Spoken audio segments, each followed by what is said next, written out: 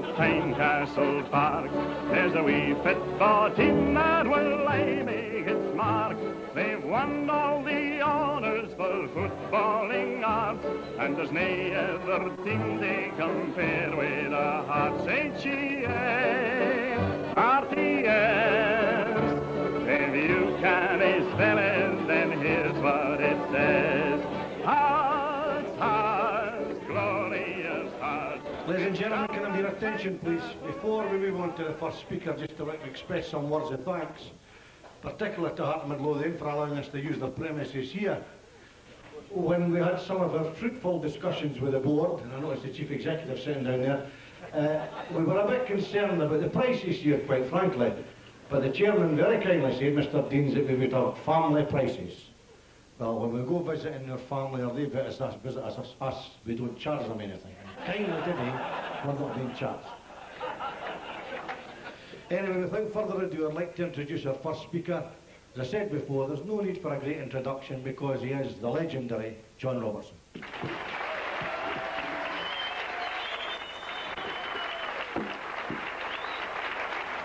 Thank you. Is that on? Thanks very much. It's great to be here, especially for such a good cause. Nice to see some of the boys, some well-kent faces. There is a few apologies to make. Bill McMurdo, my agent, couldn't be here today. Agent Orange, as he's known, is in Brazil talking to Ronnie Biggs. I can assure you, ladies and gentlemen, it's the first time Bill will have a client who's a bigger crook than he is. No, actually, it's funny the things you find out, because I was talking to Robin about his fruitful discussions with the Chief Ex, and he said, actually, Robbo, he says, you know the difference between Chris Robertson and an Iraqi terrorist? I says, no, I don't. He says, at least you can negotiate with an Iraqi terrorist. But anyway, it's great to be here, and I said to Robin, what do you want me to talk about? He says, well, just talk about your career and your goals. I says, Robin, I've only got a day 20 minutes. But it's been a long time, 18 years at Hearts, a long time, and to go through some of the people, obviously, I've been working with and against is Alan MacDonald was the first manager, and he was the first one to really get a hold of me and teach me how to train properly, how to eat properly, and how to shake hands properly, and tell everybody how old your granny really is. And it's an amazing thing, our sprint coach, or I think that's what you call it, isn't it? Fitness coach, hanging on. Bert used to do all the training with George McNeil, and he used to start it on the 11th of July. And Bert was amazed because when he turned up the following day, there was only 3 people at Tynecastle. And he was explained they were on a sponsored walk in Airdrie. But Bert's tricky, so for future we started on the 13th of July. But no, I mean, you go down, there's other managers, there's Frank Connor, the great Frank Connor. The best story now about Frank was, he was manager of Raith Rovers and was struggling, second division. The fog was rolling in at Kirkcaldy, and the referee was going to abandon the game. And he said to Frank Connor, look, I'm going to have to call it off. Raith Rovers were winning 1-0, Frank was livid. He says, ref, you can't, just keep going, a couple of minutes, no long to go. So the ref gave it a couple of minutes, come on, says, look Frank, I'm really, really sorry, says, but I'm going to have to abandon the game. He says, it's getting too foggy. Frank says, no, come on, it's clear as a bell, keep going, keep going. He says, look, I'll give it another 2 minutes. So he gave it another 2 minutes, comes rushing across, says, Frank, look, there's 12 minutes to go, whatever. He says, I'm standing in the middle of the park, I can't see that goal, and I'm turning around and I can't see that goal, I'm calling the game off. And Frank Connor said to him, I've only got one question to ask you there. He said, what is it? He said, what's that up there? He said, Frank, that's the moon. He said, well, how far do you want to fucking see?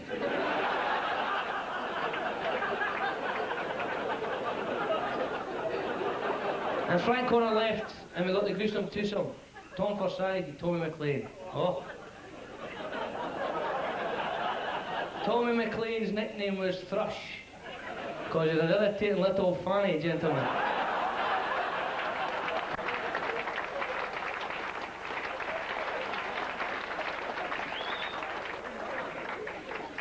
Tom Forsyth, true story. Tom Forsyth, honestly, one of them. Nice man, but a wee bit dense. And we used to go training, and Tom used to get all the boys, and the ground staff boys would get all the footballs in, and they'd get all the cones picked up. And one day we were up at Redford Barracks, and Tom Forsyth was counting all the footballs, 18, 19. And he called the young boys, I said, there should be 20 balls there, get in the bushes, get in the trees, find this last ball. And the young boys went for half an hour, they were in brambles, they were up trees, they were in bushes, and they couldn't find this ball. And they come back, and big Derek Holmes, who's at Raith Rosemont, turned around and said, he was quite a bright lad. Well, he could count to 20, let's put it that way. And he came back and says, Tam, there's 20 footballs here. He says, there's no there, eh? He said, I'm telling you, there's 20 footballs here. He went, look, and he went, 1, 2, 3, 4, 5, 6, 17, 18, 19. He says, Tam, what about the one under your arm?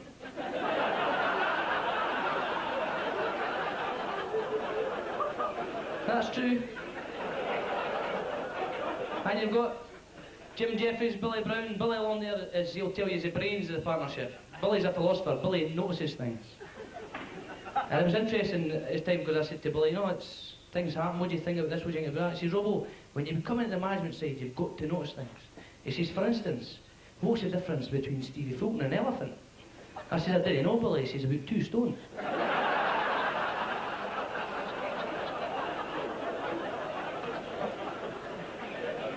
And I thought, ah, good enough. But Jim Jeffries won the cup, brought the cup back to Gorgie, choking at Kano. And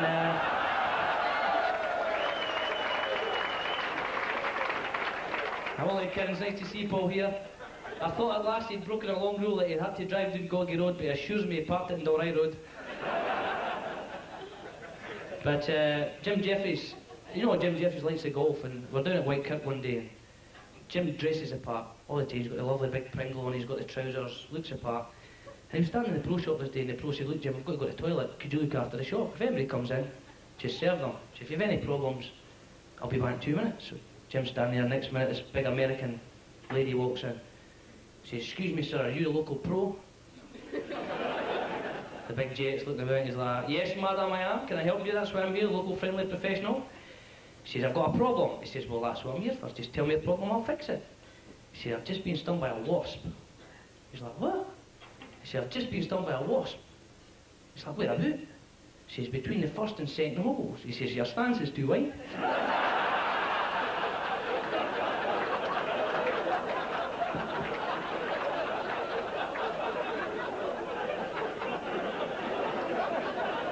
And you go from there to Livingston, Jim Leishman, ho-ho, here we go.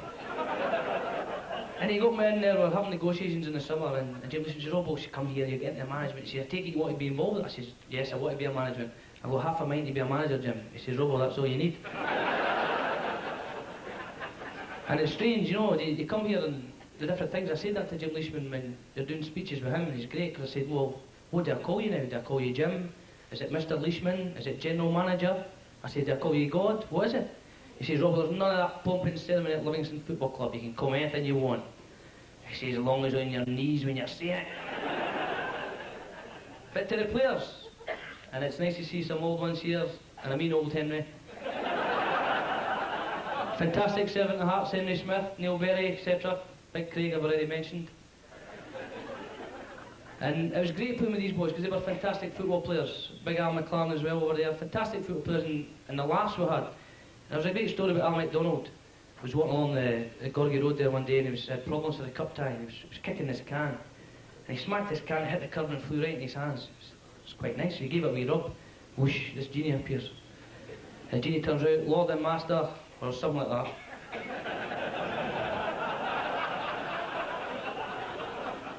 He said, I'll grant you 2 wishes. He says, 2 wishes? He says, oof. He says, we've got injury problems with this cup tie. He says, Neil Berry out with a cruciate ligament injury. Is there any chance I could have Neil Berry back for Saturday? He says, oof. I said, no, a minute here. He says, I said a wish. He says, wishes I can grant, miracles I can't. He says, I'll have a look at Neil's knee. So he goes and has a look at Neil's knee, comes back and says, Donny, I'm sorry. He says, boy's cruciate, he's going to be out for at least another 3 months. I told you, miracles I can't, wishes I can grant. He says, but you've still got 1 wish left. He went, right. He says, this boy Wayne Foster. He says, is there any chance of him scoring a goal? He says, hold on, I'll look at Neil's knee again.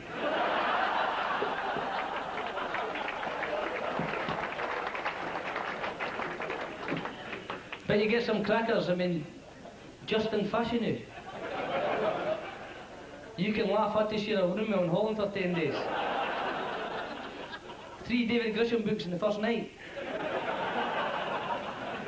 But I said to Fash, we were sitting in the room one night, and I said to Fash, what made you sign for Hearts? He said, all these offers, why Hearts? He says, Robbo, he says, Sandy Clark sold the club to me with his first comment. He said, about how the way the team played. I says, and what did he say? He says, Fash is quite simple. He said, I want you to get on the end of Craig Levine's long balls, and you get to play with 2 pricks up front. So he signed. And I'll tell you honestly, he got stick for Sandy Clark, because let's say, and might be popcorn and kettle black here, he wasn't really put much effort into his game. And Sandy Clark said to him before the game, Fash, if you don't work up a sweat today, I'm going to pull you off at half time. By God, was he disappointed when he only got a cup of tea. From the sublime to ridiculous, Fashanu to Morris Johnson. Ho ho. A wee Mo was great, and a great story. Bert Logan was there, and one thing you find about boys who played in the continent is they get a rob, they like to be looked after. And Bert does the robs, along with other things, and hanging on that he does at Hearts. He does the robs. So we've got an old wooden bench at Tynecastle, and he was rubbing Morris Johnson, and Morris, quite observant, looked at the bench, and there's all these notches on the bench. And Morris said to Bert, what's all these notches for? He said, well, Morris, I don't know if you noticed, but I'm actually a bookie, a trade. He says, and the boys are, you know, they like a bet, so we have a competition every year to see who's got the biggest piece of tackle, so to speak. And Morris went, whose is that one there? He says, that's Johnny Miller, the Great White Hope. He went, who's that 2 inches in front of him? He says, that's Gary Lockie the Cocky. He says, who's that 4 inches in front of him? He says, that's Big Fash, Big Justin. He went, oh, Morris says, oh, listen, Bert, what kind of odds will you give me, because I think I can beat that. Bert says, well, I'm no daft, Morris. Drop your trousers and let's have a look. So Morris duly does the business. Bert looks, being the typical fruit and bookie that he is, he offered him 2 to 1. And Morris said, I'll have £500 on it. Which got Bert a bit worried. Morris stood at the end of the bench, bang, 4 inches past the longest mark. Turned around to Bert and says, what do you think of that? Bert says, no bad, Morris. He says, there's just one problem, son. He says, you're standing at the wrong end of the fucking table.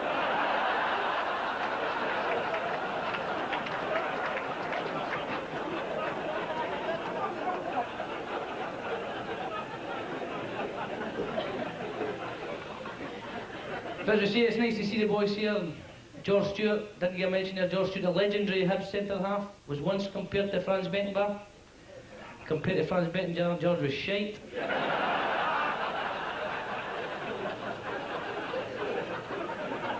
Big H, the cat. It's not because he was athletic, he just used to shit in the neighbour's garden.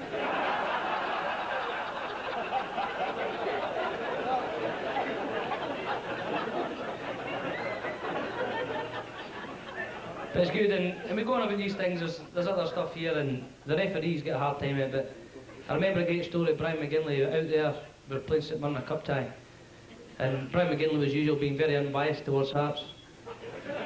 And I remember roughly turning and says, McGinley, you're nothing but a wanker. He says, that may be so, Mr Robertson, but if you're not careful, you'll be the next little prick getting tossed off.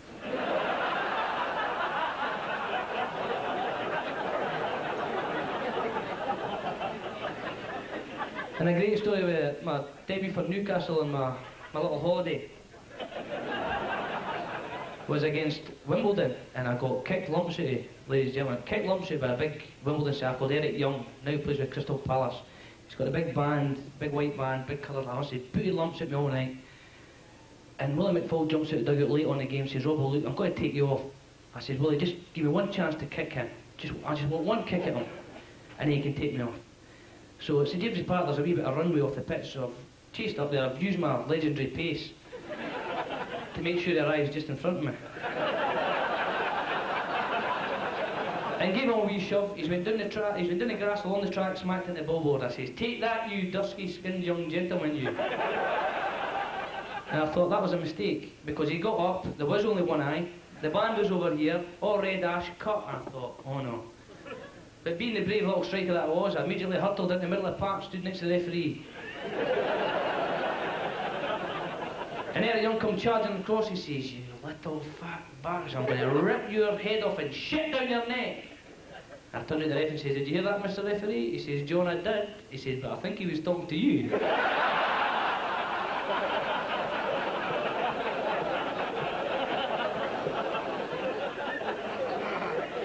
As I said, I'm not going to bore you much longer, but it's great for you to be here.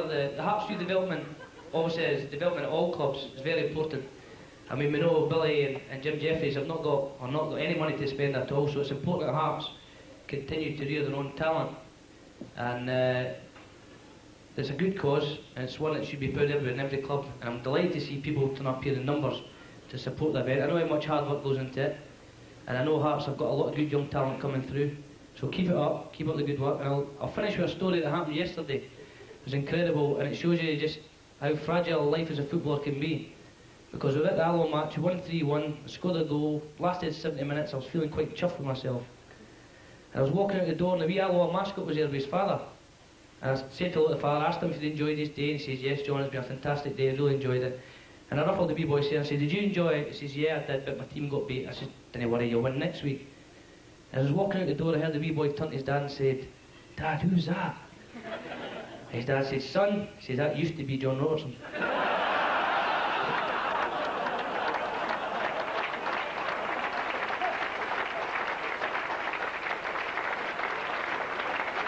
Ladies and gentlemen, thank you for your time. There's some quality speakers still to come.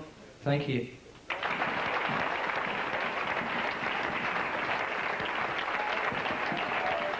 Hi, Robert. I'll fucking hang around you now. John, I know you came along today thinking you were just to make an after-dinner speech in need of funds for the youth development.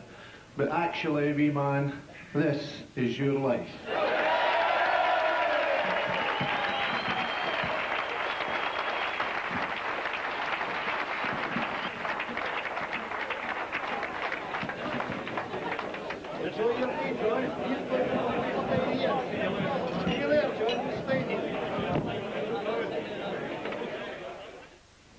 At this point, it's normal for introduce the family, so I would like to ask Tracy, Mark, Liam and Scott to come up, please.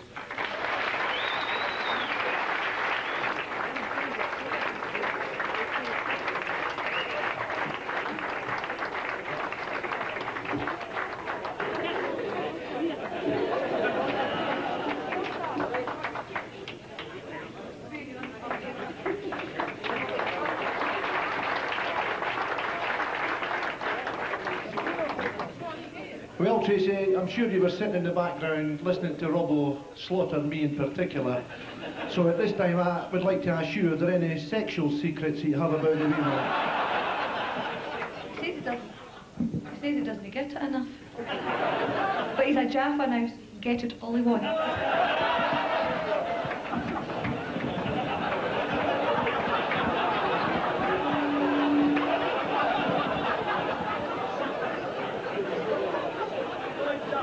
Well, Robbo, at your top table, when we had the first dinner, you noticed that we had the Edinburgh's version of the Torval and Dean's parent, who had Mr. Eric Milligan, who is a famous and renowned Heart supporter. And Eric, I'm sure you have a few words you'd like to say about Robbo, so if I could ask you to come up, please.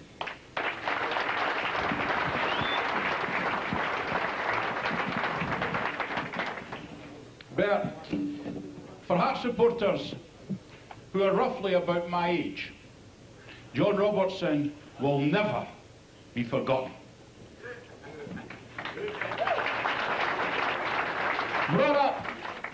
Brought up in the 1950s and 60s when beating Hibs was easy peasy, we then witnessed a period of time when the traditional Edinburgh top dog, us, became the Edinburgh underdog.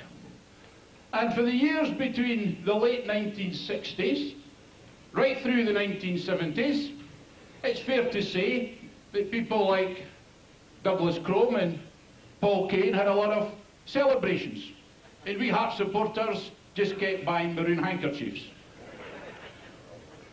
Those of you who came to Tynecastle at the time when we became the Edinburgh Yo-Yo Club between the Premier League and the First Division, and having yo-yoed, we didn't even get back on one occasion.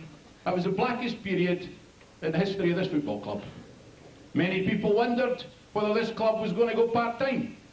There was a famous Heart supporter who was a prominent Scottish columnist who actually asked the question as to whether the ground out there should be turned into a car park.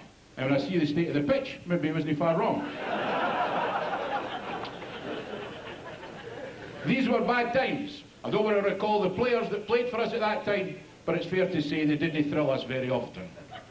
And then, at the darkest time, in the early 80s, a young boy not long out of Portobello School, burst on the scene at Tynecastle. You remember that in that first season, when we were in the lower league, John played about 20 games and John scored over 20 goals. But the next season, we took our place back in the Premier League. And John had to do it against the big boys. There's a world of difference, as our colleagues at Easter Road will find out, scoring goals in the lower league as against scoring goals in the Premier League.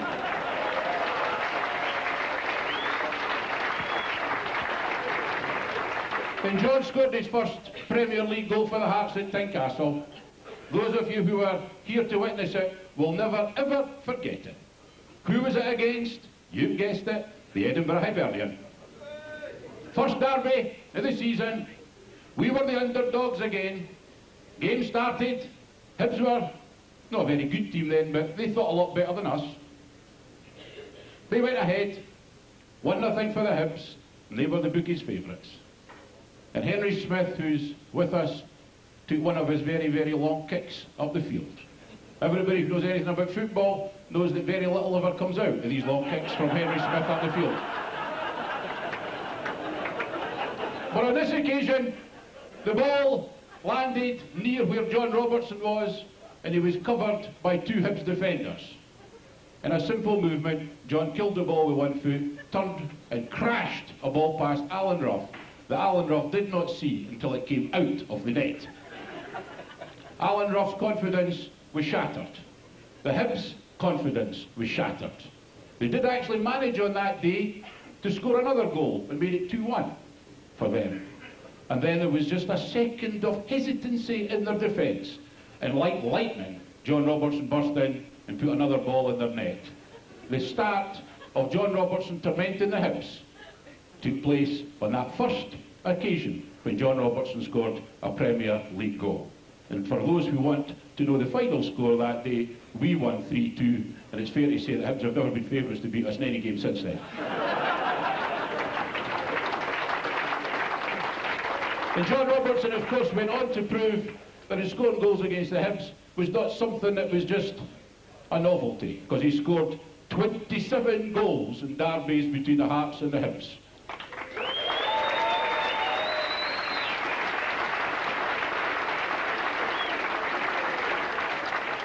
And that was out of a total of 310 first-team goals for the Hearts Football Club. A record, I put to you, that will never be equalled by any player, no matter how grand in the future of the Hearts Football Club. 310 goals in his years with the Hearts.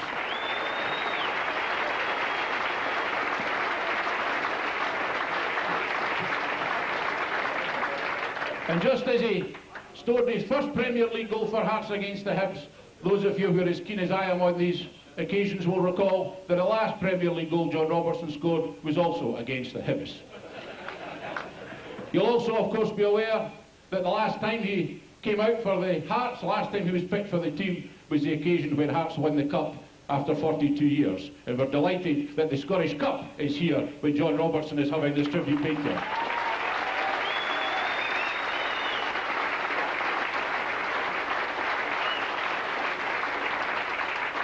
John Robertson will never be forgotten by Hearts supporters because, frankly, John Robertson means a lot more to us than just a Hearts player. John Robertson is a Tynecastle talisman, and that's why he's so special, and that's why all Hearts fans love John Robertson. The player, the man, the personality. He's given us more pleasure than anybody else over the last 40 years. John, that's why we love you. All the best, John Robertson. Thank you very much, Eric. And now, John, I would like to go back a wee bit because I remember my own first meeting with you. 15 years ago, after Piltmo Smith, the ex-vice-chairman, invited George McNeil and myself along to improve the speed and upper body fitness at Tynecastle. It was an experience I will never forget. I was in about the third day of coaching and I was giving the squad some particularly hard running. And the one thing that footballers hate is hard running. When I overheard that fateful stage whisper, which was to cut deeply into my heart and my feelings, that wee fat bastard. I was terribly hurt, so you can imagine my relief, John, when I turned round and saw you standing there, and immediately realised it was you they were talking about, and not me.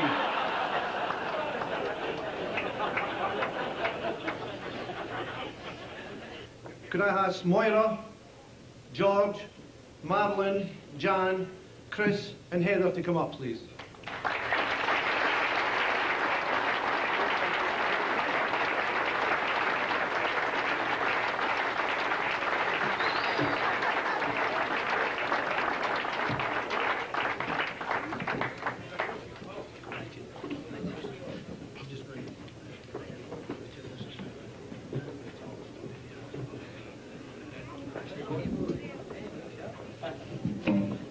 Hello, ladies and gentlemen. Hope you're having a nice time. The wee man will be a bit fed up with this, a bit sick, I suppose. He always says that he didn't fancy it. I'd like to take you back to a wee story when he was, well, he's never been a very big person, you know. But there was one time, like, my mother was always fed up with getting her kitchen window broken, you see, because the boys flying through. We used to get soup with bits of glass in it and things like that, you know. But there was one particular time, myself, Chris, and John were at the back knocking the ball about and everything, like, you know. And the ball flew through the window as per normal. But the wee man couldn't get over the fence, and me and Chris could, like, you know, so we were offset. So my father come out, like, well, no, you heard my mother screaming in the kitchen, "Are you going to get the fucking belt?" So they still. So my dad come out, like, you know, and of course the wee man standing there, he couldn't get over the fence, and he's got the petty lip. And he said, my father says to him, he says, "What have I told you?" Okay? And he's like, "What? What do you mean?" He says, "What have I told you?" And he says, "What?" He says, "Kicking your left fucking fit." I know you heard from the kitchen was, "Oh, that's got to do a lot of working good, like, you know." So, Well, thank you very much from the Robertson family. Thank you.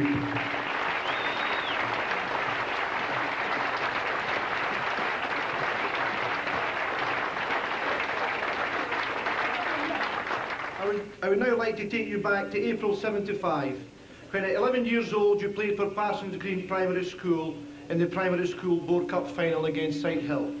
Score, Parsons Green 5, Sighthill 3. Hat-trick hero was none other than yourself. Team captain, none other than David Bowman. He then went on to represent Edinburgh Primary Schools 11 in a team that included David Bowman, Gary Mackay and Gordon Marshall. And we now, John, have a message here from Tom Roseberry, on audio tape actually, who was the deputy head teacher at Clermiston School and formerly of the Edinburgh Schools Football Association. Hello, John. Tom Roseberry here.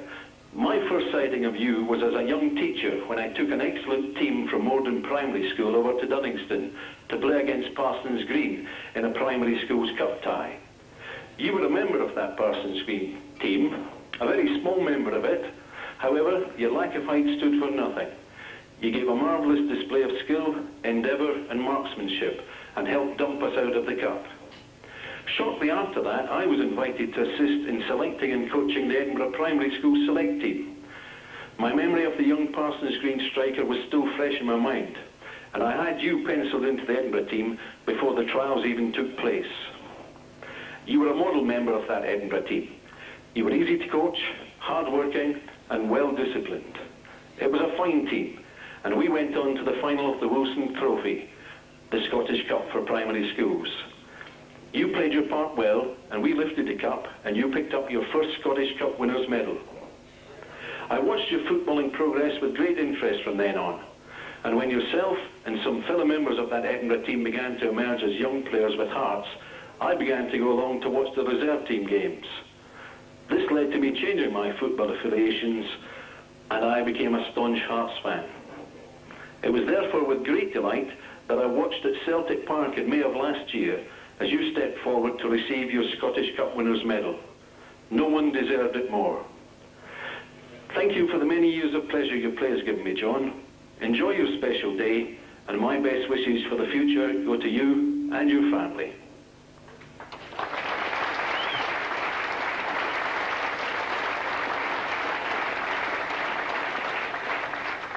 Also, John, from that same era, we have a man from Portobello High School here today who would like to pay his own tribute, Mr. Charlie Tulloch.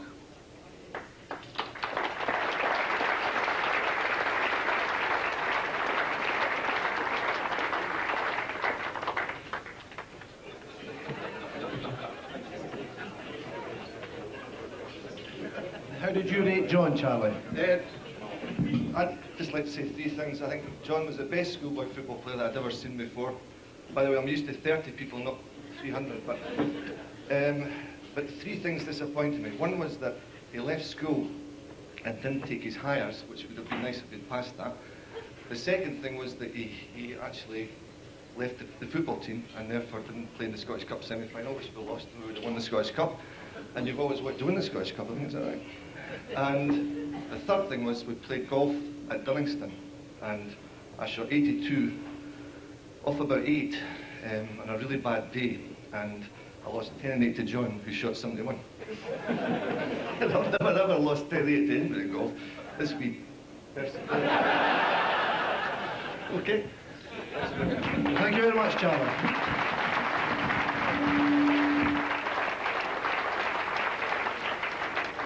Now, John, a word from one of your school day pals who played in the same team as yourself at Parsons Green Primary, also at Portobello High School, the Edinburgh Schools, and the Scotland Youth Team and then Hearts.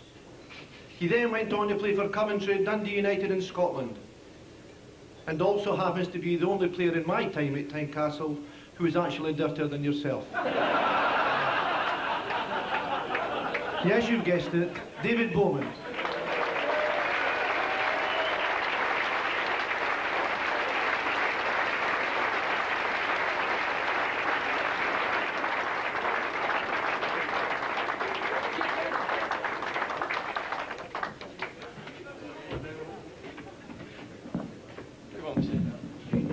Just say anything you like, David, and make it something nasty. I've known John for a long time now. Too long for a lot of people. What can I really say about him that everybody knows? The amount of goals that he scored. I think I started at primary school. He scored 13. I was booked.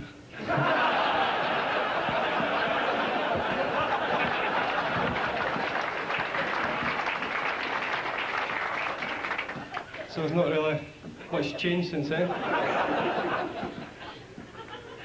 I'd also like to say 5 A's goals came off the backside of somebody else. He did claim them. It's not unusual. I'd just like to say to John, Tracy, the kids, it's been a great pleasure to watch. I've watched him a long time. And for somebody to score the amount of goals he has, I take my hat off for you. Thank you very much, David. Thank you.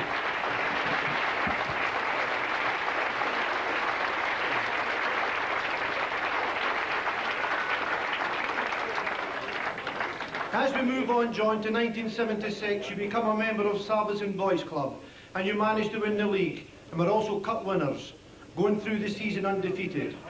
And from those days at Salvation, we have Keith Wright, the former Hibernian footballer, and his father, Harry, who actually happened to run you and your father to the Dinah Hibs games.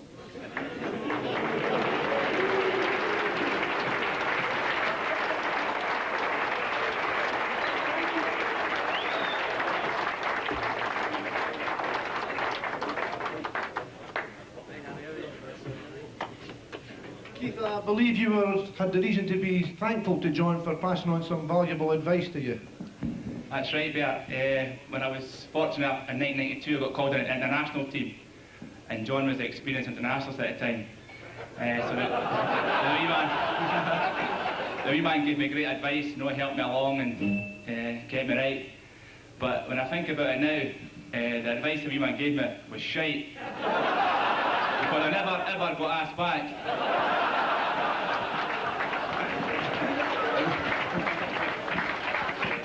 No, seriously, I've known John a long time. I played against him in Bow. I was at Green Dykes, John was at Parsons Green. Played against him, but we actually played in the same team at Dinah Hibs. It was myself, Yogi, and John in the team. We scored 100 goals between us that year. John played sweeper and scored 98. But as Bo says, it's been a pleasure to play alongside him at Dinah Hibs. Even though he's a year older than me, he was always well, he went senior with Hearts at 16. I didn't go senior until I was older, but the wee man was always the one that I could ask for advice, and I'm delighted to be here today, and wish John and Tracy all the best and the kids. Thanks very much. Thank you, Keith. Thank you, Harry. And now, John, another guest who, if I can describe, is probably the only player who is dirtier than you and Dave Bowman put together. Yes, Kano, it's your turn.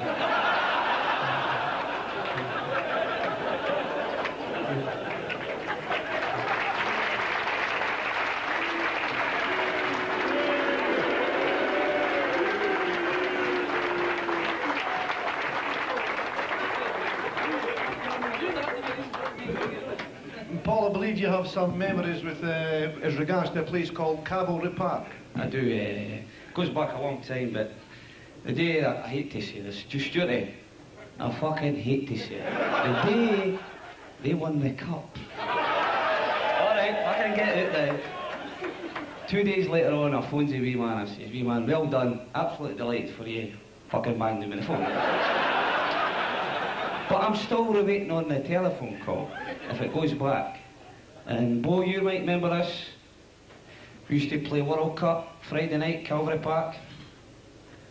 There was Ido, Jazz, yourself and Bo. Fucked a lot of them. Won the World Cup medal, but did I get a fucking phone call? No. So wee man, if you want to phone me at the house, I'll be waiting on it. But no, different class guy, different class family. But one time I did see him happy when he got the Scottish Cup, was when he had his wee girls in his wee girl in his hands.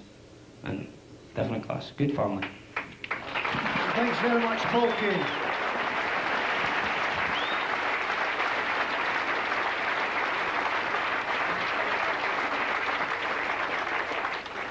It's a tribute to your father, Rab, John, that his 3 sons have all appeared on the hallowed Wembley turf. 2 of them, Chris and John, are successful playing stars. And the third one, George, who I'm told is a very keen gardener,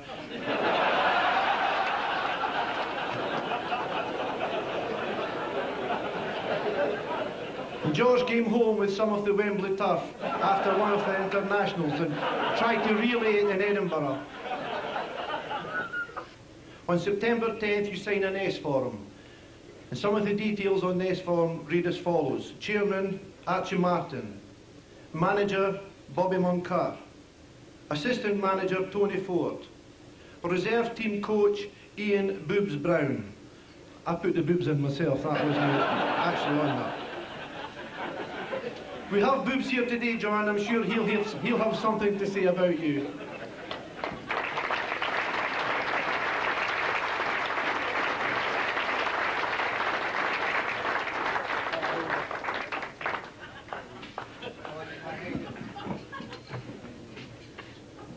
On you go, Boobs, and remember I said 2 minutes, not 20. Okay.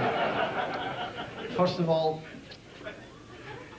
I don't know why I'm standing here, by the way, because the trouble that this little bugger gave me over the years, hence the hairstyle. Seriously, go back to one game. It was a reserve team game at the illustrious Greenock Morton. We left Tynecastle 11 o'clock in the morning, nice and sunny. We get through to Greenock, it's pissing rain. Big game for the troops. This guy, 15-and-a-half-year-old, I kid you not, lazy little bugger.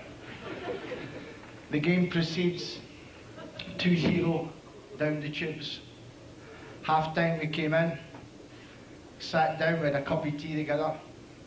Says, John, you have to work a wee bit harder, son. And he gave me the Robertson look.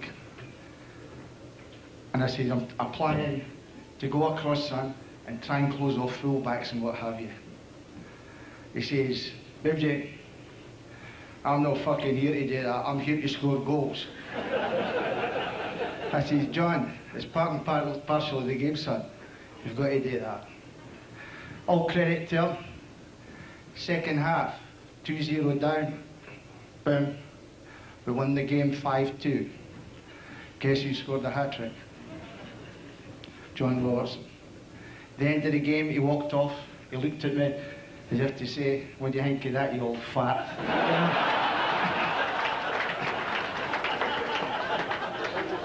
That was the days when he had the old hairstyle with the tints in it and all that, you know. He's actually, Tracy's got the same kind of hairstyle as him. That guy. Superb wee man. You don't need to be told he was a fantastic footballer. And to see what he'd done in the game was magnificent. An old guy like myself, I've been fortunate as a Hearts fan. I've saw the whole shebang. I go back to Willie Bald, Alec Young, guys like that. Jimmy Wartall, this man is every wonder equal. And I'd like to say to you, thanks for listening. And to John Robertson, thank you very much, son, for the pleasure of watching you play football. Thank you, Boots.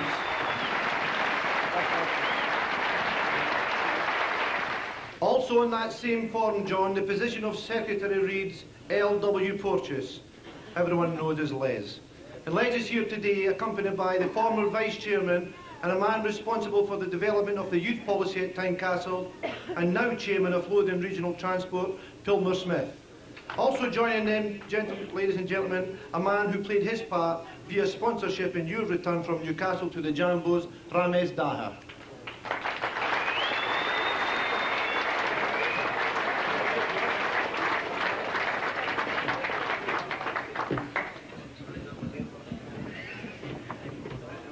Pilmer, I'll hand the microphone over to you.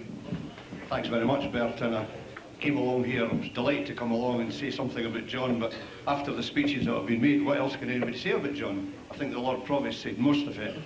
But what I did intend to say, and Boobs said some of it just now, was that I think on behalf of everybody here and all Hearts supporters, you would want me to thank John for all the enjoyment he's given us over the years and to wish he and Tracy and the kids all the best in the future.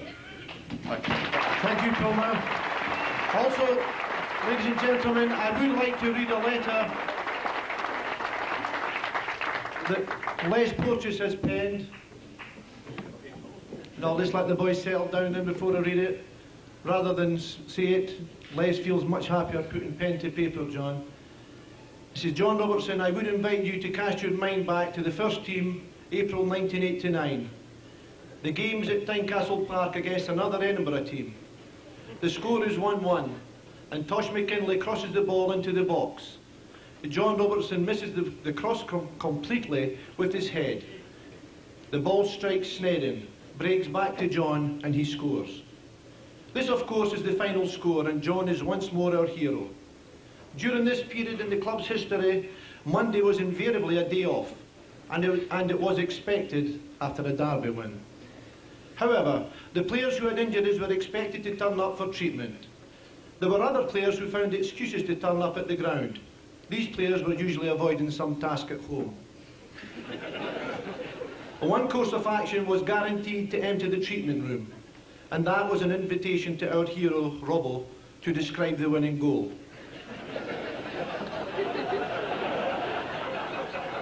I think it was fair to say that his fellow professionals had become rather wary of being in the room when the story started, as John tended to utilise a long, descriptive, drawn-out method of storytelling. Much to the disgust of the injured professionals, a young ground staff boy gave our man his opening, and the story began, to a packed treatment room. Sure enough, the numbers began to dwindle as the blow-by-blow account progressed. The excuses of the people leaving became more bizarre. John was never a man to take you into a story halfway, and this particular account began with his pre-match meal.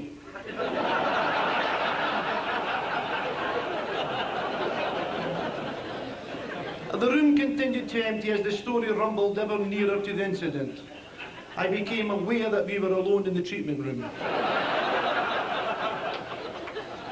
I would never attempt to emulate John as a storyteller, but I will attempt to pick out the highlights of his account. John stated that he had missed the first cross because the sun was shining through a hole in the north grandstand roof. The sun had caused the initial problem, and his goal had been made all the more difficult by a large flock of seagulls, which had a habit of descending on the ground to devour any discarded pies. Those of you that know the geography of the ground will have spotted one or two difficulties with the version, as offered by John. Tom Watson will tell you that the sun did not cause problems at that time of the year in the North Stand, and at that time in the afternoon the weather was not bad enough to drive seagulls inland. However, the version offered by John was far more entertaining than a simple admission that he had missed the ball the first time. I considered it an honour and a privilege to listen to such stories, especially exploits against Hibernian, and I personally could never understand the small audiences for such tales. I have never fully understood when a hero becomes a legend. I do know that John Robertson is well along this path, and such status will be richly deserved. I do hope you have a pleasant day and enjoyable day, John.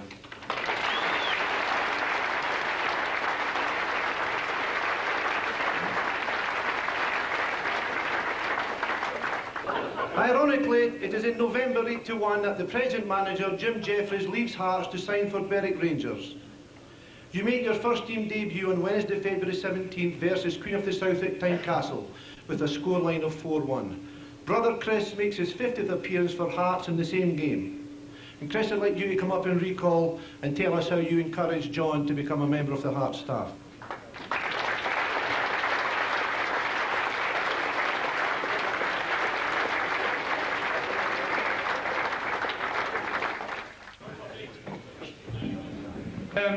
As what's already been said, John had a chance to go down south and sign for a few clubs, and he was only a young lad at the time, and I thought, come from a big family, going down south, seen it before, kids go down there, 6 months later, they're homesick, and they're sent back north, you know. So at the time, I don't know if it was mentioned, but John was actually training with the Hibs. And me being a Jambo, I thought, I didn't want to see him scoring goals for the Hibs against the Hearts, you know. And I thought, Willie Gibson was coming to end his career. I was there as well, and I was shite. Well, I was always injured, actually. I've got dodgy knees. So Willie Gibson was coming to end his career. I was always on the treatment table, and Gary Little was shite. So I thought, there's a wee chance if he comes to the Hearts, you know, he'll maybe get a game. 600 games later, 310 goals. I think I made no bad decision.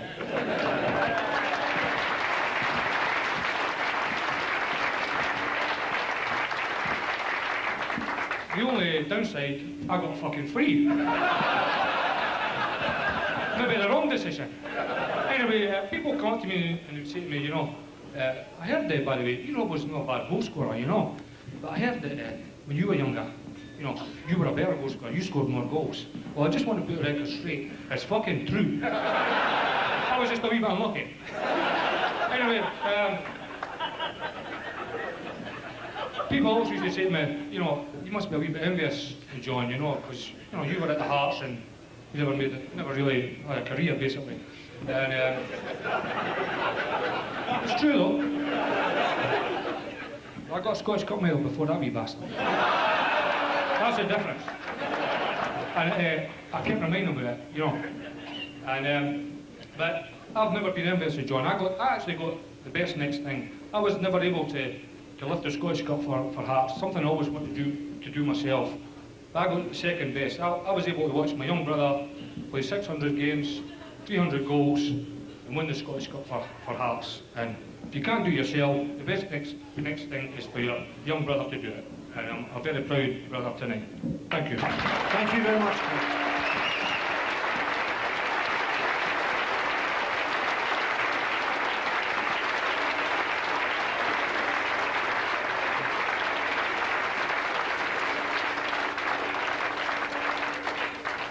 As I said earlier, John, the club had a new owner at that time, and I would like to call on now Mr. Wallace Mercer to say a few words.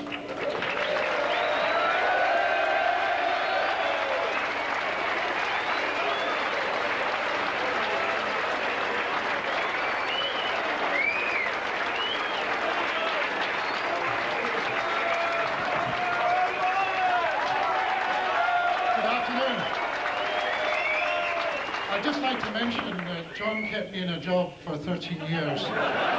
If you look at it quite brutally, it's about scoring goals and winning games. We did have a minor breach in our relationship towards the early 80s, late 80s, and we sold John for, I think, $625,000 to Newcastle. It became obvious within 6 months that that was not going to work for either party. So we paid $750,000 to buy him back, and I think that's still a club record. Hearts in those days, and they still are, it's all about players, quality players and looking after players. John Robertson, for all our domestic disputes, was a great contributor to the club. He annoyed certain centre forwards occasionally, but pound for pound he was a great contributor.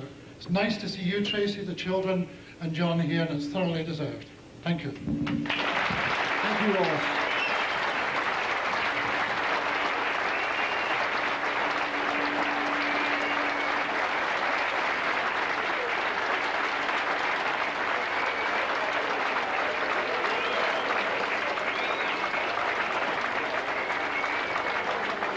John, I would need to say that Wallace saying that pound for pound you were the best ever has gone a wee bit over the score.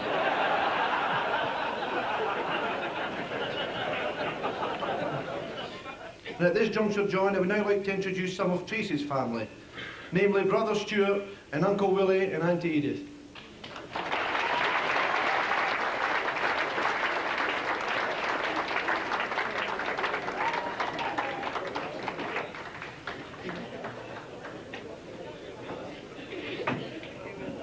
Stuart, do you have any memories of the young Robertson's early visits to your house? Well, I do. You'll have to excuse me, it's the first time I've actually done any public speaking. I feel a bit like Samuel Nursery when the doorbell goes. Just admiring John's attire there. I thought it was the Hearts tartan, and I asked somebody at the bar, was it Hearts tartan? They said, don't sit down, the checks are far too big.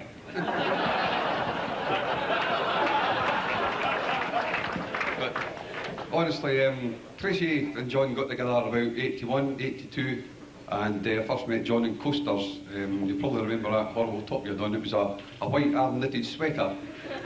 Now, everybody sort of acknowledges John as being a very, very public figure now, and all the trappings that go with it. I remember him when he was a bit more skint.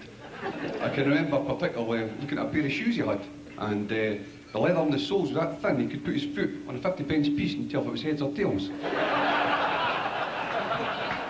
At the time now, John couldn't actually afford to have a car, and I had an old Mini. It was an old wrecker car, but anyway, a Mini 850, a beige one, a bit like Neil Berry's top, but in better condition. So, this day John come to us and he says, can I borrow your car? I want to take Tracy out for a run. So they went for a run in the car, and this happened 2 or 3 times, and one day he come in and he said, I've got bad news for you, I've had a crash, and he wrote it off. And what had happened was he'd gone round the Dean Bridge, and he'd come round the corner, he'd gone up and over the bridge, and the sun had caught him in the eye apparently. And he hit the high curb. There's very big high curbs there. So anyway, they hit the curb, and the front end of the car went one way, and the back end split him out the other way. So the engine was sitting in one gutter, and he was sitting in the other gutter. Now he might be well known for scoring goals, but he's not fucking good at taking corners, I can tell you that.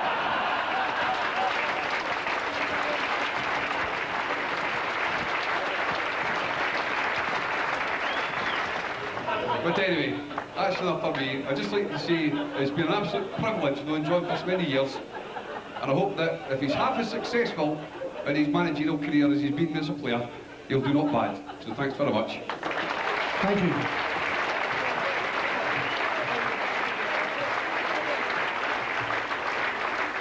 Well, joining me right now is former Jambo Jimmy Bone, now manager with Dundee. Jimmy, welcome. Hi, how are you doing, Scott? I'm very well, thank you. Excellent. When I say to you John Robertson, what springs to mind? Well, I think the first thing that springs to mind is that I remember the picture Alec MacDonald had painted to me when I joined Hearts. He said, well, with this young striker who can score a goal, and what we're looking for is that we would like you to provide the head, and we'll use his young legs. But very quickly after being at Tynecastle, it turned out to be the other way. And is there any other player that you would compare Robbo with? No, I think that's very difficult. I think he's very, very unique, you know, because he's a clever footballer outside the box, and he's definitely a predator. And you know, he's got this wonderful ability that you know he can bend them, he can chip them, or you know, he could go for power. You know, and he's a one-off. You know, I don't think there's anybody I would compare him with. No. Do you rate him as an inspiration to younger players? I think he's a real inspiration, and the thing about it is that he did really well for somebody that didn't run about. He's got a fantastic goal-scoring record, you know. So I think that's got to be a lesson to us all. Well, unfortunately, you can't be with him tonight. Is there a message you'd like to pass? Yes, it's disappointing I can't make it. But what I would say to him is that just watch what he's eating. You know, he's been carrying a wee bit of weight for a wee while, so I think he should watch what he's eating and drinking. Why should he change the habits of a lifetime, I suppose? Well, if he gets any bigger, they'll need a set of wheels for to get him round. Jim, on behalf of everybody, thanks very much indeed for that. Sorry you can't be with him on the night, but good luck for the rest of the season. Thank you very much. Thank you. Bye-bye.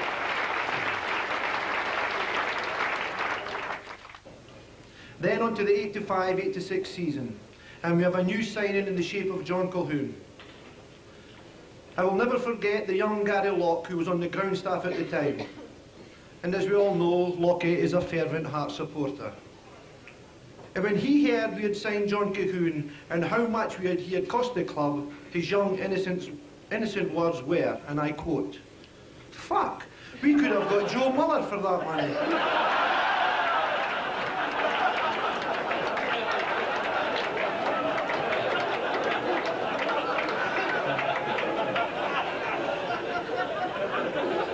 I have to tell you that JC made his young life a misery for weeks to come. It's a pleasure now to introduce some members of the 86 squad. John Colquhoun. Craig Levine. Andy Bruce. Alan McLaren. Neil Berry. And Henry Smith.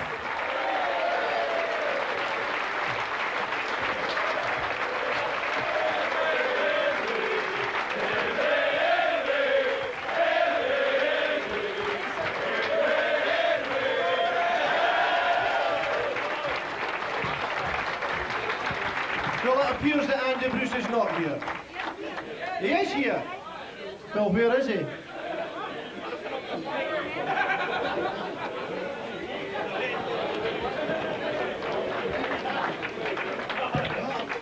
Come on, Andy.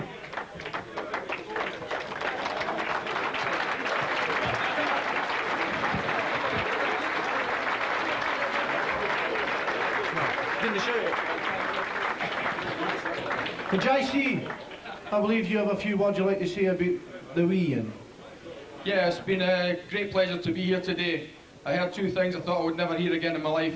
John Robertson speechless, and a rousing reception for Wallace Mercer.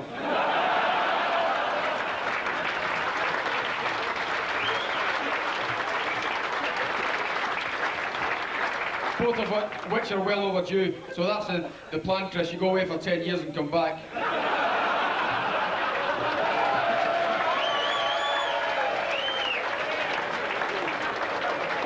I would just like to say that, for all anybody says, it was a pleasure to play with John Robertson.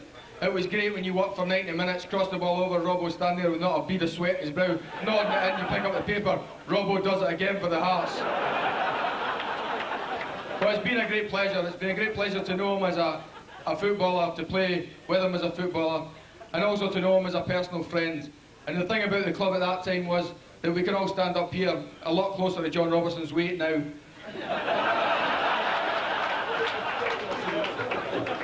And to say that we're all friends and to meet up again, these are great. It's a great club, and the wee man made it proud, and he is a legend. And I'd just like to say thank you very much for the time you gave playing with you. I hope you do have a great life the rest of your life, and thank you very much. Thank you, John. We'll pass over to Craig Levine. Yes, Craig, I believe you have a wee message for John. Yes, I've actually got a telegram here.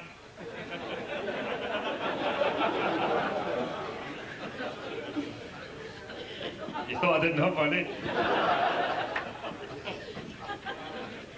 And it says, I hope you have a shite day. And that's from Ray Stewart.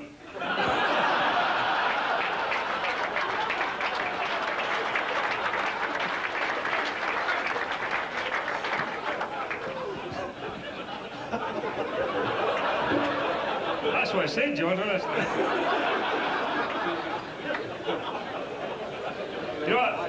I sat at the table there and I wondered. And I thought, Many goals against the Hibs? 27 goals against the Hibs.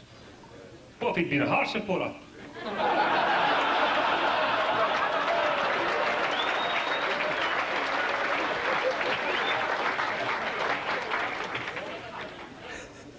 John might not remember this. I was thinking,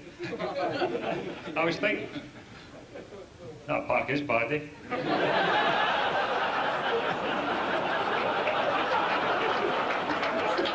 There's fucking tractors never on it, eh? When they put the score.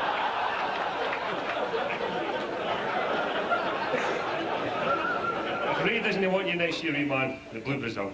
I thought back and I thought, what can I say about John? And it's going to be said tonight as a testament to John, the type of people who are coming up here to talk about him are people that I know and I respect.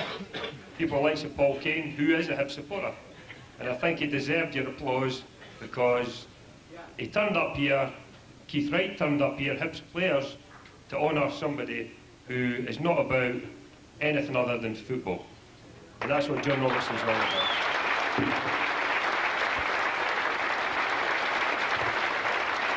But let me say, I thought to myself, what can I say about John? And I thought back and I thought, the first time I met John, he'll not remember this. This is true. 1982, Somerset Park. I'm going there. I'm at Cowdenbeath. And I'm thinking to myself, I'm better than this. I know I'm fucking back there, right? And I'm thinking to myself, and I've got the list of people in the trial for the Scotland team, under 18s. Now I'm thinking, Cowdenbeath, I can play at a higher level. And I look at the team, and I see the young lad Robertson, and I say, I hope he's playing against me. Is it because he's sharp, but I'm quicker than him? He's no bad in the air, but I'm taller. He's tricky, but I'm trickier than him. And I thought to myself, if I pick the two teams, it's the final qualifier for the under-18 Scotland team, I hope I get Robertson. What a fucking mistake that was. Oh, embarrassed. Oh. The ball went through my legs, he went this side, he went that side. I ended up pulling up my hamstring straight. And people talk about John Robertson. I remember that first moment at Somerset Park, and I think he's going to make it. I said, I'll need to get the Hearts and play alongside him. But forget about him as a player, and the most important thing, and everybody who knows him, he's a lovely guy. And that's all I can say about him. Thank you. Thank you, Craig.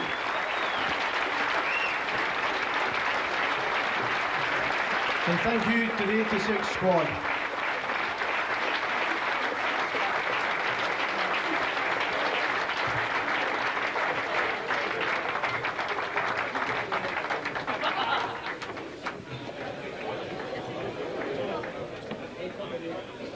It's also a marvellous thing, John and Tracy, that you're both patrons of a cancer research group by the name of CLASP, which stands for Children with Cancer and Leukemia, Advice and Support for Parents.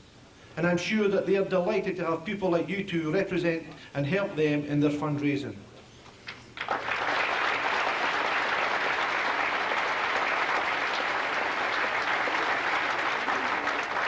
And now, John, it's a pleasure to introduce a representative from CLASP, Valerie Simpson.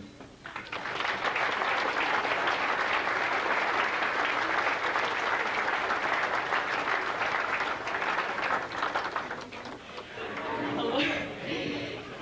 Everybody's come here today to honour John Robertson, the footballer. I haven't, because I don't know anything about football for a start. If you asked me how many goals he'd ever scored, I couldn't tell you. But I can tell you it's not half as many parents and children that he's touched since he came along on board with the CLASP. Tracy as well. He goes into the hospital, he visits the children, he helps fundraise so the children can have treats and days out, picnics, parties, everything. And that's the John Robertson that I've come here to honour tonight. Thank you. Thank you, Valerie. Just stay there, Valerie, please. Valerie, if you would just stay here. Because John, it gives me immense pleasure also to inform you that Tracy has decided that the fee you earned for your earlier after-dinner speech should now be presented to Valerie. No.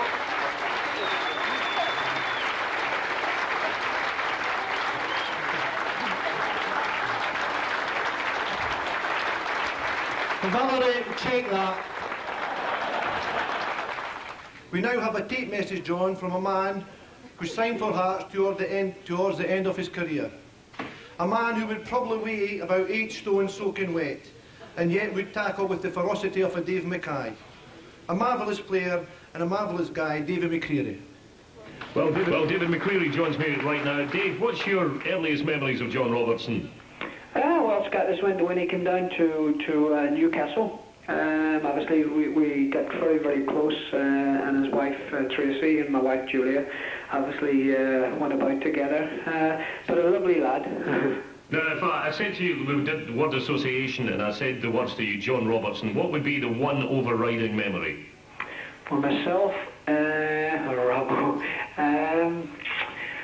oh, really? I think it was just there was so many, you know, on our trips away with Newcastle and whatever. Just his little character. He's a little fat character. A little fat character, yes. Don't worry, I can't. I don't think he is now, is he? Well, no, he's shed a few pounds now because he has to show a good example to the younger lads. Well, I'm probably fatter than him now. And is there one parting word that you'd like to say to him? I think it's just, I'm sorry, John, I can't be there, obviously, but have a lovely time. You know, you just thoroughly deserve it, and you've got into your managing career in football, and it's a case, just treat people the way you'd like to be treated yourself. But have a lovely night, and love to Tracy. Great, Dave. Thank you very much indeed. No problem. I hope to see him soon. Brilliant. Bye-bye. Bye-bye. Thank you, David McCreary.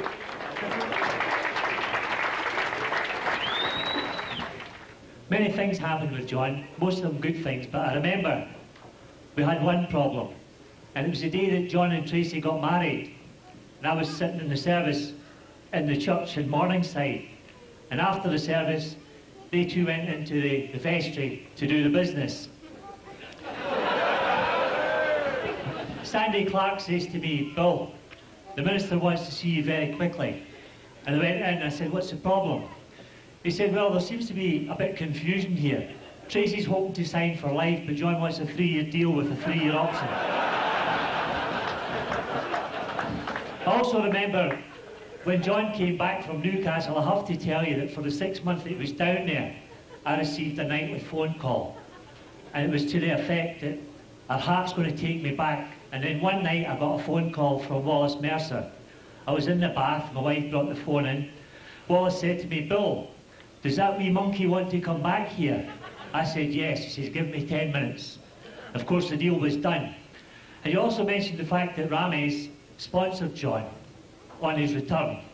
And I had long, serious negotiations with Rames as to what he required from John Robertson for his sponsorship. So eventually I said to John, "We've done the deal with Hearts, and I've also done a deal with Rames about the sponsorship." John says, "What does it entail?" I said, "Well, you have to do 4 public appearances. Is that a problem?" He says, "No, of course it's not." He says, "By the way, it's in fucking Baru." Anyway, I'd just like to say finally, it's been absolutely tremendous joy to be associated with you and Tracy. I did say to you when you left to go to Livingston, in my view, you're only there on loan. I think that sometime in the years to come you will return to Tynecastle in some capacity. Thanks, John. Thank you very much, Bill McMurdo.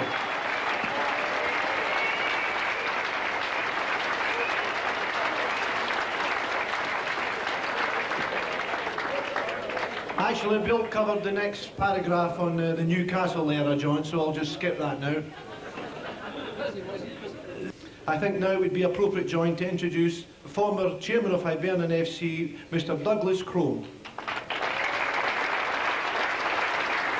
Also at this time, I was going to invite another famous hippie up, a Mr. John Leslie, but if you got today's news of the world, John could not make it. He's been otherwise engaged with 3 young nymphettes.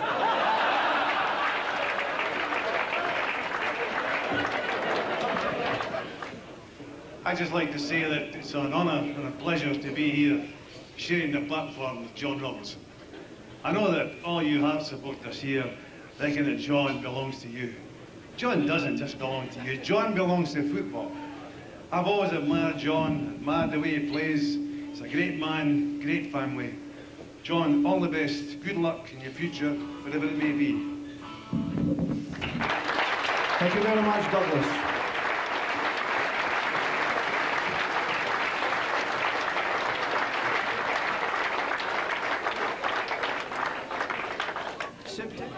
I think it's always different lives for us. We see John in a different light, but it's really pleasing when we come here and see, you know, the turnout he gets, and also the ex-Hibs players and managers. In fact, I think Jim Duffy was going to be here today, but he's actually in the hospital having a mole removed from his penis. His wife's a bit upset because she thought he had given up on that kind of thing.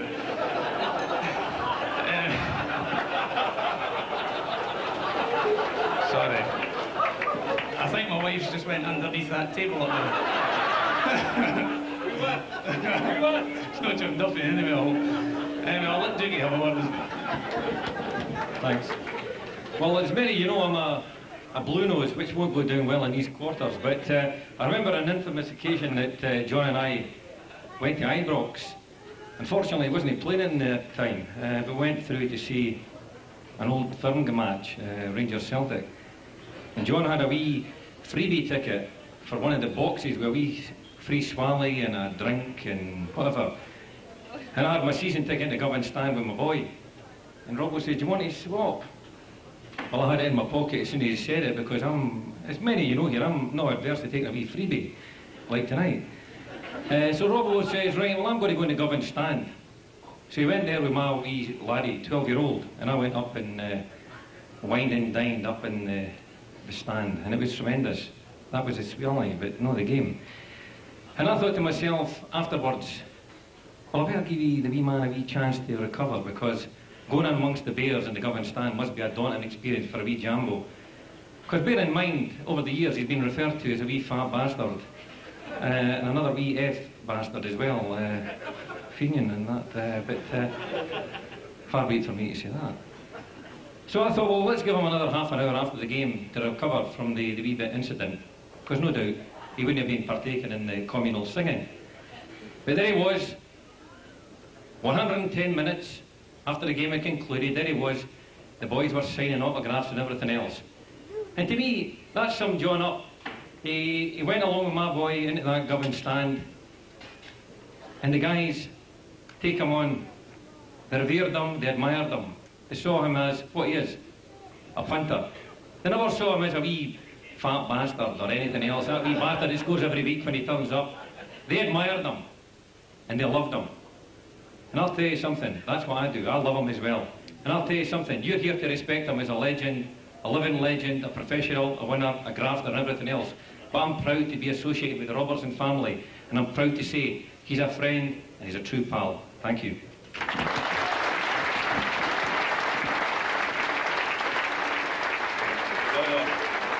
I'm going to make it short and sweet, John. All I can say is thanks for all the great memories. Good morning. Thank you very much, gentlemen. I wish I was there tonight, Rob. Obviously, I'm employed now. And where's the first place they're taking me? Tenerife. I think I'm extradited from there. I'm not sure I'm allowed back in. But I certainly wish I was there tonight. We all had it planned for me to come and give you a wee surprise. But might as well kick that into touch. And they take me to Tenerife.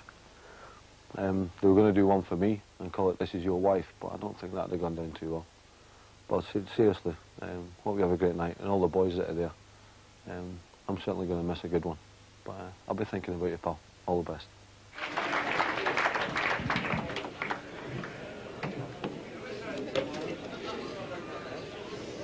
Now, John, we have a letter from Darren Jackson, who can't be here today.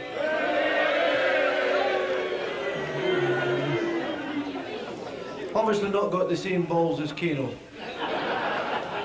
Anyway, John, the letter reads, "Robbo, another record set today. The only person on This Is Your Life to need a high chair. On a more serious note, John, hope you have a wonderful time today. It's a shame I can't be there to join in the celebrations, but it's a great honour to be invited and to be known as one of your friends.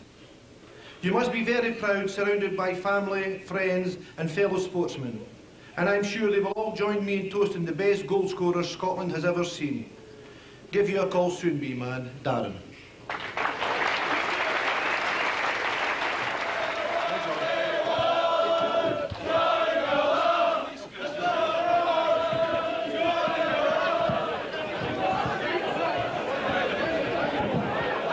It's like a Hearts reunion.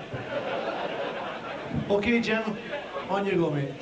Ladies and gentlemen, you'll get up with him, sir, when we win this league.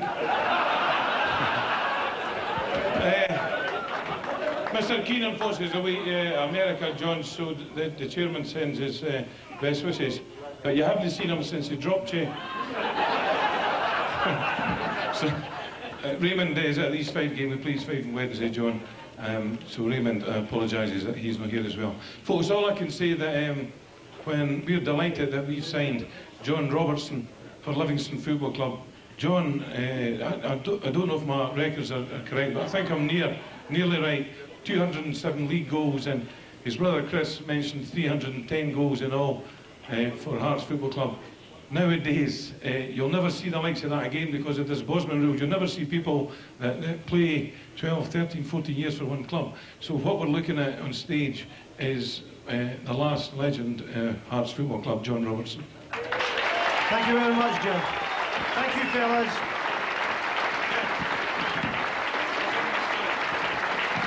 Oh, sorry, just before I go, I've really mentioned this. I'm at goal number 23 on a Monday morning, and John makes my tea on a Monday, and I'm at goal number 23. Luckily for the Bairns, John puts the boys to their bed and starts telling them about his goals. They only make number 2 before they fall asleep. Thank you, Jim. Thank you, boys.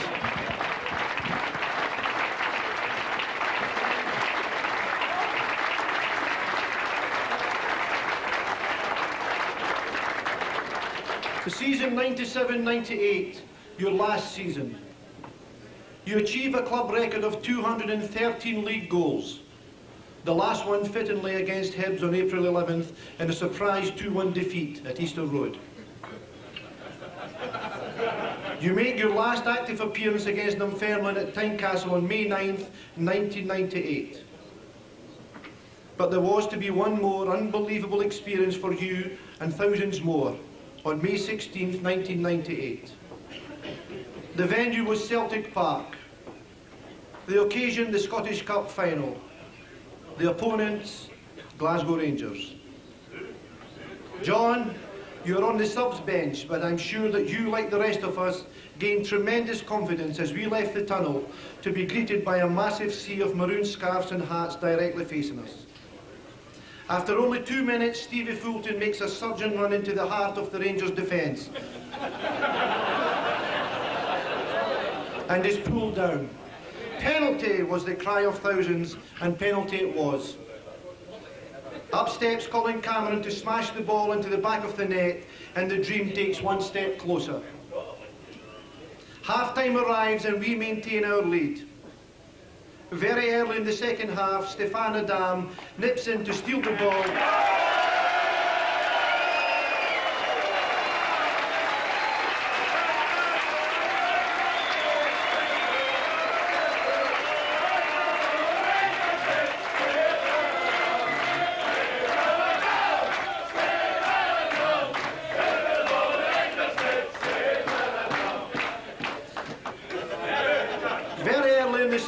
Stefan Adam nips in to steal the ball from a dither in Amoruso and beats Gorham with an angled shot across the face and into the far corner.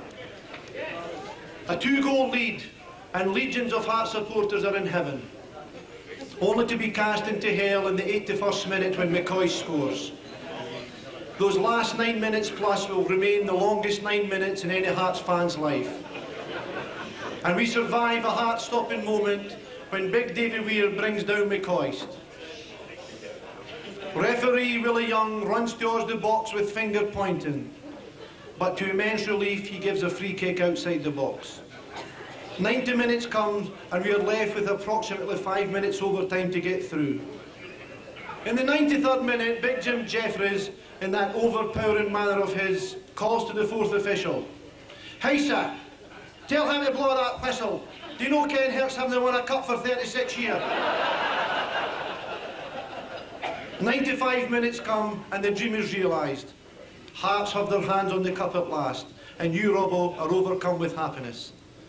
After so many disappointments, you finally have a winner's medal, and I can think of no finer way to crown a glorious career. It's now, John, my pleasure to invite some members of the current playing staff onto the stage. Gary Locke, Jim Hamilton, Thomas Flugel, Stefan Adan,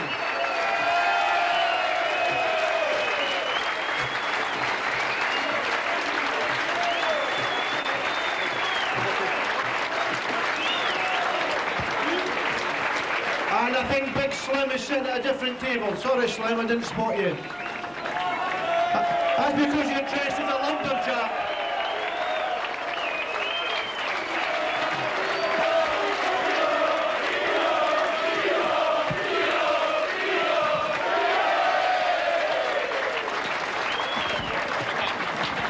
I'm glad you're here, Slim, because you have got something to say. I don't really want to talk about football. I've known John for a great number of years. One of the main reasons for me coming to Hearts initially, apart from Wallace Mercer, was my friendship with John, not only with John, but with Tracy. They've been great friends to myself throughout my career. I actually feel like part of the family. I actually thought that seat was for me. I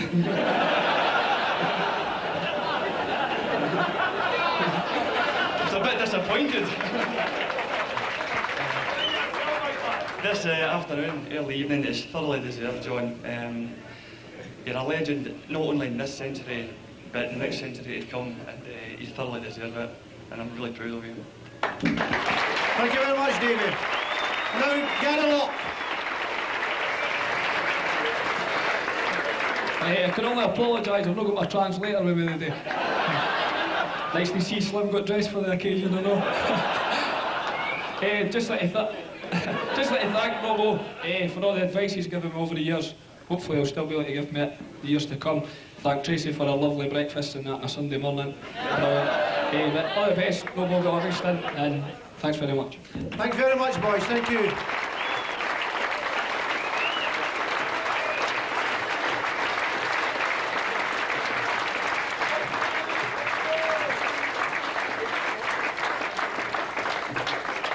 At this point, John, I think it would be appropriate to invite your business partner, Jim Brown, to come up and say a few words.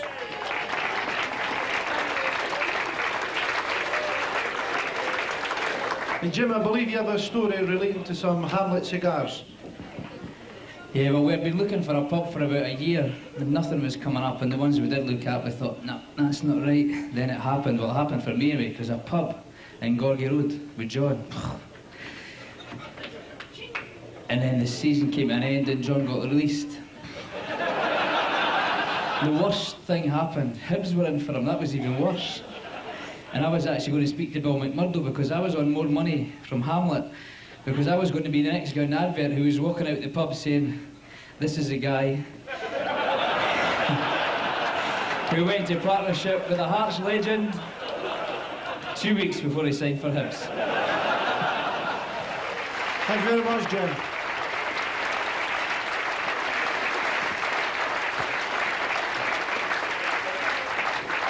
Ladies and gentlemen, I would now like to invite members of the Federation Committee to come on stage. John Borthwick, the General Secretary. John Longmuir, the Treasurer. Colin Gasman Mackay. And John Hunter. Ladies and gentlemen, they asked me this afternoon to remember one or two things about watching John Robertson for 18 years. Easter Road, it has to be Easter Road. Hearts getting beat. No, sorry, Hearts drawing 1-1. We're into injury time. The wee man comes up, belts the ball in the back of the net in injury time, and I remember the statement in the paper, they always said, the game ain't over till the fat man sings. That's the man. Thank you, God John. bless you, John. It's been great to watch you. I saw Con Baldwin Waldo, I saw these guys. All the young guys, I used to say, but you never saw the other ones. But I can tell you right now, I've saw them all now. And this wee man here, with what he's done, maybe know, when you think of the half-backs that we had, with Mackay, Glidden, Cummins, and the superb guys we had then, by the way John and his young lads like Bowman, Mackay, they all came through to what this man's achieved, as the boys say, will never be surpassed by a Hearts player. We're greatly honoured, Johnny, that you played for the Heart of Midlothian. Thank you very much indeed. Thank you very much, John. Also, gentlemen, I'd like to call on Mr. Alec Jones. But before I do so, I'd like to thank Alec for supplying me with all the details regarding Robbo's achievements. Alec, it must have been a huge task. I believe, Alec, that you saw John right at the commencement of his career. Yeah, that's right. I remember John Robertson and a place called Lodder, when he played alongside as a wee laddie, because I was 30 and I think you were about 16, John. And the man who arranged the game was none other than Jim Jeffries. And John was absolutely magnificent that night in a place called Lodder, because that's where he started his Hearts career. And in the summertime, he played in the Easter Craigs Youth Tournament. And I'm sure, John, you scored the finest goal of your career in the final of that tournament. And I'll never forget that. And also, that year, my club, Danderhall Hearts Supporters Club, was the first club to sponsor John Robertson for £100. Thank you. Thank you very much, Alec. Thank you, gentlemen. John, you deserve, and I've said this publicly before, to be thought of as one of the all-time greats ever to play for Hearts. You're right up there alongside Willie Bold, Jimmy Wortall, guys from an earlier era that I can just about remember. Your place in the pantheon of Hearts history is there and will never be taken away from you. John, today is a special day for you. I won't be here this afternoon to join in the celebrations, but I say to you, have a great day, you're amongst friends, enjoy yourself, and you're always welcome at Tynecastle, John.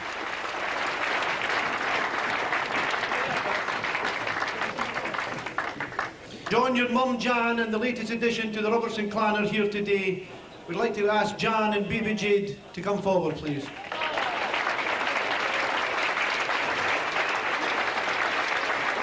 John, at last a wee girl. Robbo says she'll have to play in goals. You only have 7 more to go now for the team, Robbo.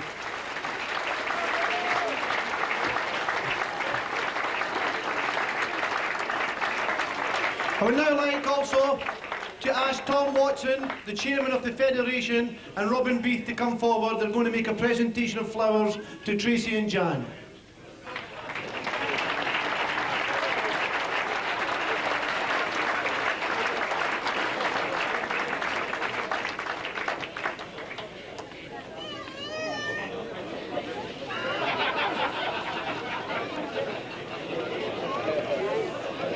I would also like to personally thank Robin Beath for all the hard work he's put in today to organising today's events.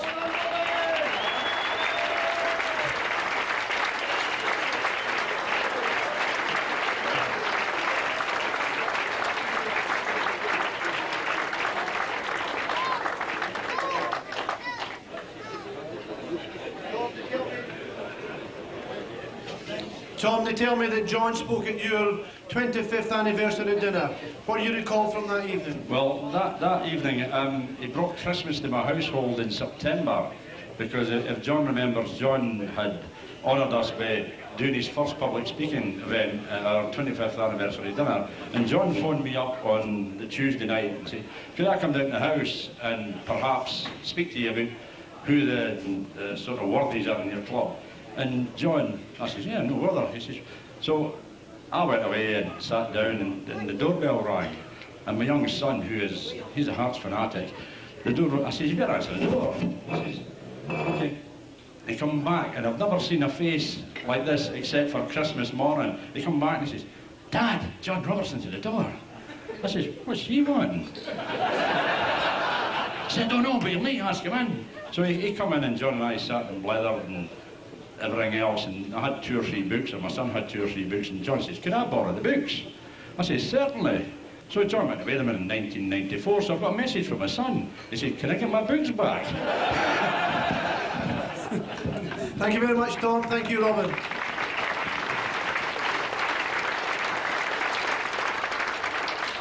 And now, ladies and gentlemen, I'd like to invite the former chairman and the man responsible for signing Robbo, Archie Martin.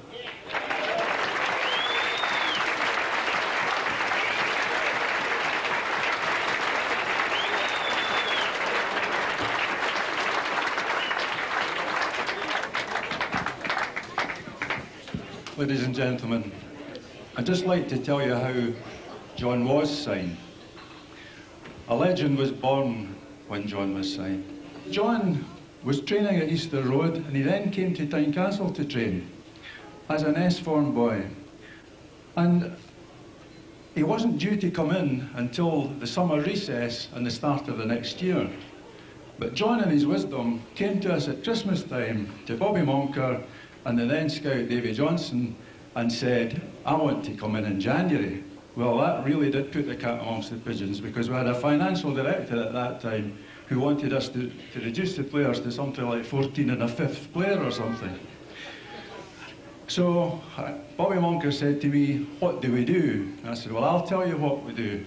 He says, "You bring John Robertson in and I'll take the blame." And that, in fact, is how John Robertson came to become a Hearts player. And that day, a legend was born. And it's been a great pleasure to watch you, John.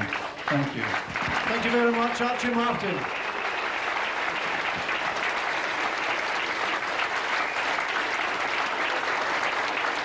Finally, John, ladies and gentlemen, I would like to recall Brother George, who I believe has penned a poem in John's honour.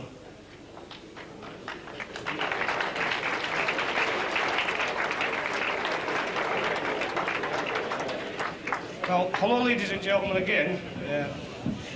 You'll need to excuse me if I'm a wee bit nervous tonight, but generally when I'm faced with this amount of Hearts supporters, there's usually a pitch and a fence, John Hughes and that in between us, so I'm a wee bit nervous.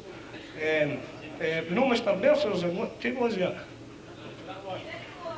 Oh, Mr Mercer, I was doing a Leith the other day and I come against this, I found this old decrepit club. I was just wondering if you would like to buy it.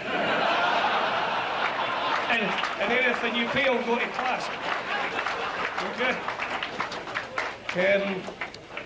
By the way, ladies and gentlemen, you'll probably know this. Well, you consider this man a legend. It's my brother.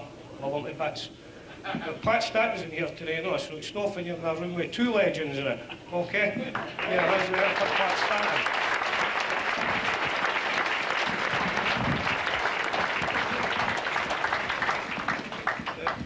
Just got to read this thing, as I say, bear with me, I'm very, very nervous, so if I'm shaking, it's not a drink, I can assure you.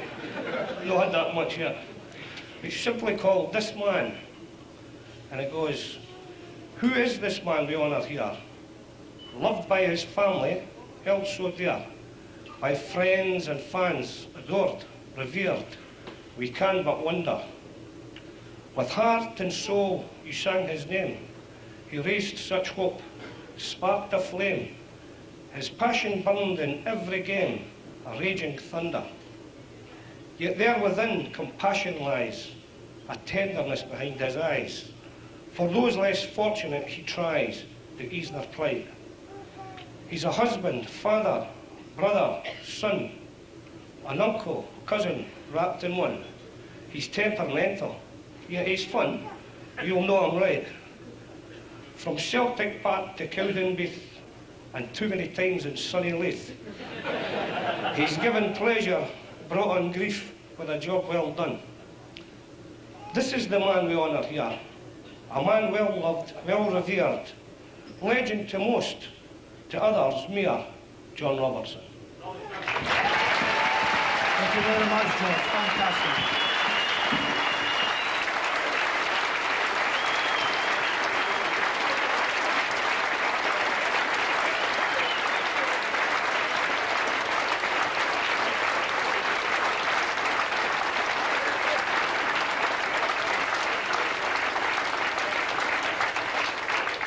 In closing, ladies and gentlemen, I have read recently, John, that you failed to show the proper attitude in training.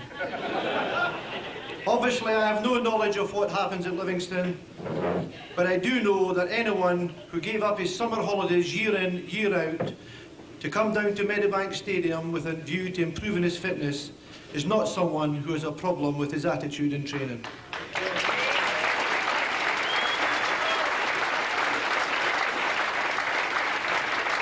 John, it has been a privilege for me to have played a minor part in a wonderful career. So, John Robertson, this is your life.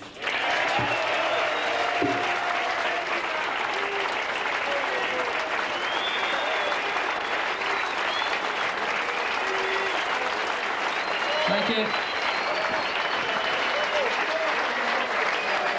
Thank you.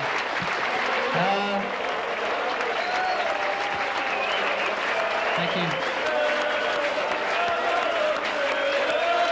Ladies and gentlemen, thank you.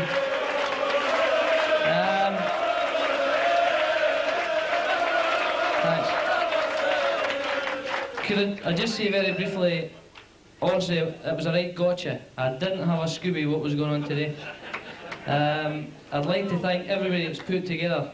It's marvellous. I remember it happened to Gary Mackay. It was a great occasion. Tonight it's been fantastic for me to be surrounded by so many friends, teammates. They're not just teammates, they are friends. I'm proud to call them that as well. They've made marvellous contributions to this club, each and every one of them. I'm delighted to have done it. And to me, I would like to thank Hartlepool Lothian Football Club, because they gave me a platform for 17 years to play here, to entertain you, to score goals. And I've enjoyed my time doing it, and I hope you've enjoyed it. Thank you very much. Thank you, John Robertson.